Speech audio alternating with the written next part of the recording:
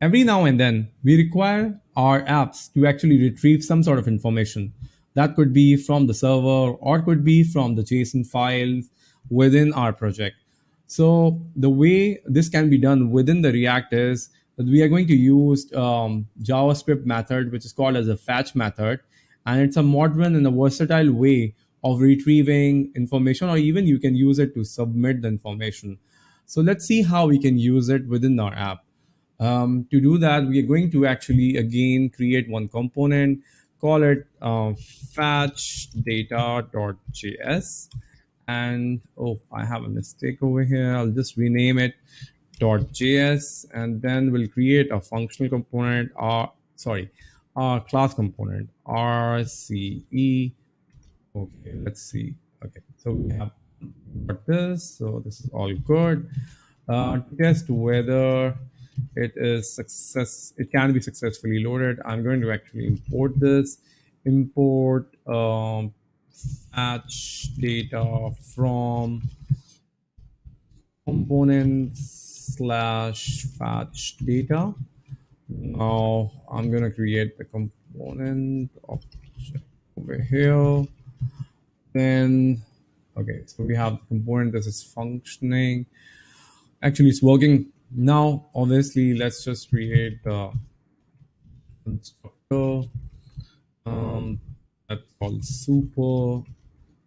Then let's try and use the component lifecycle, which is component.mount, and then within it we are going to actually use fetch. So to do this, we have a JSON placeholder API, and the URL will be provided within, below the video. We're going to use this to retrieve the information, and we're going to use it along with the fetch.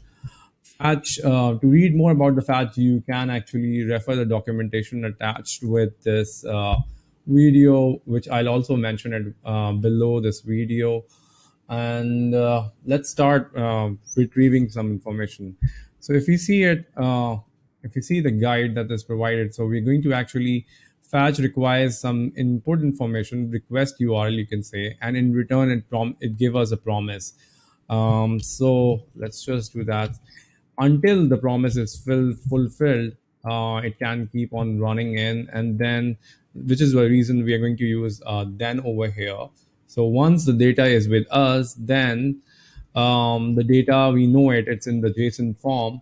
We're going to use an arrow function over here, and so it would be response, and response, we know it is in the form of a JSON, response.json.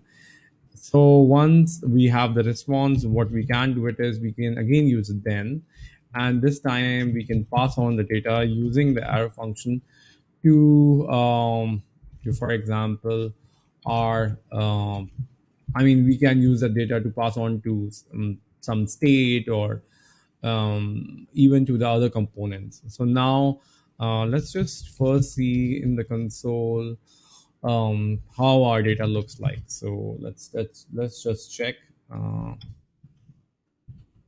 So let's just see.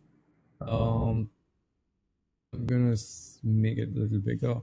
So fetch the URL link, which is this one, or you can say it's a sort of an API which returns us the data. Then whatever response we receive, we know it's in the form of a JSON.